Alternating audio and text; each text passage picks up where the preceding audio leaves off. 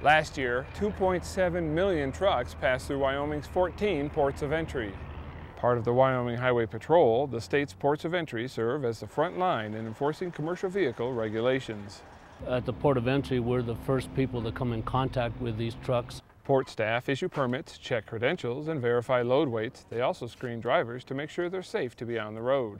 Making sure that there's no one that's consuming alcoholic beverages, making sure they're wearing their seat belt, and making sure they have plenty of hours and have plenty of rest to drive that vehicle.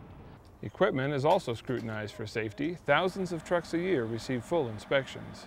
We're looking for anything that has to do with safety of the vehicle and driver, enforcement of all the commercial regulations, rules and regulations.